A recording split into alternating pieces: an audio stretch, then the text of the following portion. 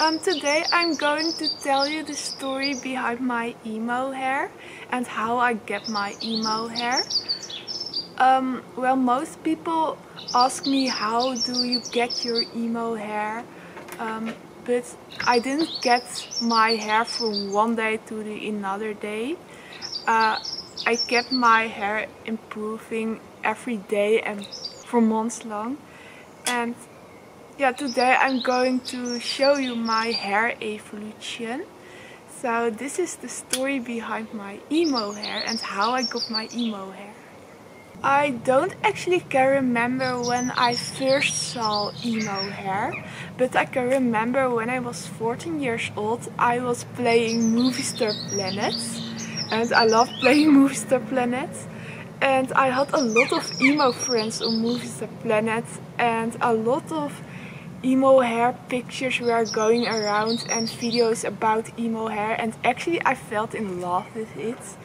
And actually I felt in love with the whole emo subculture. I had still normal hair and I dressed normal because I was too afraid to dress in a different way because I was too shy, but I totally loved the emo style and I loved the hair, and I was searching for pictures for it and tutorials. But yeah, I was dressing my Movie Planet doll like an emo, but I didn't do it myself. Yeah, I felt in love with the hair and I was really curious how to get such big emo and fluffy emo hair, so I was searching for a lot of tutorials with my normal hair and I was watching how they teased it, and I wanted to do it myself. So in secret I was practicing to do my emo hair, but I still had normal hair, but I was practicing in secret so nobody saw it because I liked it.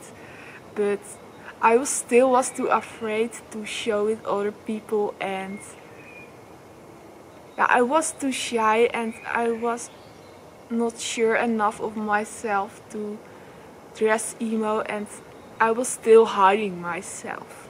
I think my little sister was very important for my emo hair because I still was too shy, but one day my little sister wanted to dye her hair from beneath black, and when she was doing her hair and she dyed her hair black, I saw it and I was very jealous of her and I was very inspired by her and I wanted to do my hair too, and my sister gave me the strength to dye my hair for the first time because she did it too, and because of her I was brave enough to take the step to dye my hair too, and I wanted that kick too. So because of my sister I wanted to dye my hair too, so I made an appointment with the barber, but she said I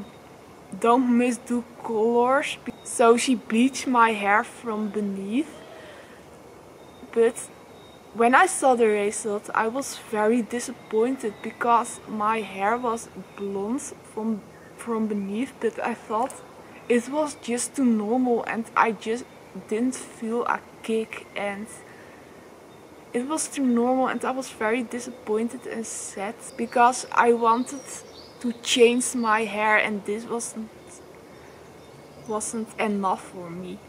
Yeah, I was very disappointed how my hair looked and how normal the change was, and I didn't saw any difference, and I wanted to dye my hair extreme because I want to feel a kick and I didn't feel that, so I was very sad about my new hair and I was very disappointed, and my mother knew it, so she made an appointment with a special hair dye barber and to make my hair blue and black. And when I was there I also asked if they could cut my hair in an emo style, so I was showing their pictures of emo hairstyles, so they were cutting my hair in an emo way too. After I was go through this barber and my hair was colored, I also changed my clothing style. The first time after I cut my hair by this barber, I was also very disappointed by the look, how it looked, and I thought it didn't look emo enough, and I was again very disappointed. So my mom wanted to cut my hair, so I gave her instructions to cut my hair emo enough. But month after month she did this. Every time I was disappointed, so I kept improving my hair, and my mom was improving it, and months went by. And in the meantime I was practicing teasing my hair because I wanted, of course, my big emo hair. So I was watching tutorials and practicing a lot.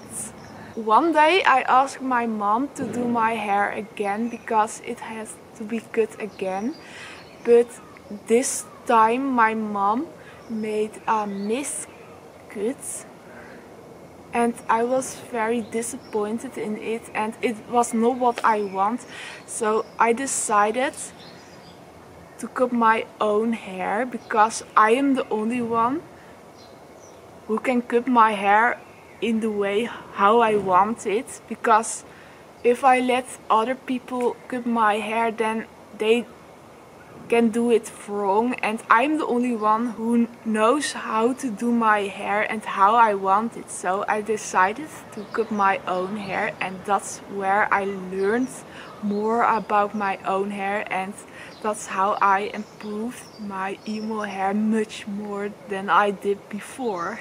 I also have experimented with a lot of colors. I've dyed my hair in many colors, always with black, but I've also do black with pink and black with orange, just in many colors and different ways. But one day I did my blue-black emo hair, but I never changed it again because this felt like me, and it felt like this was my image and this was my hair. So I like to keep the blue-black emo hair, and that's how I got my emo hair.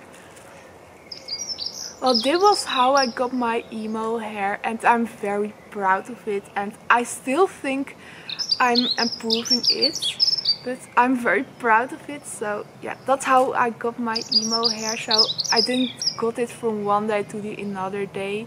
There's a whole time era behind my hair and a whole story, so I hope this inspires you and gives you hope to get beautiful emo hair too. Well, this was my new video, so bye!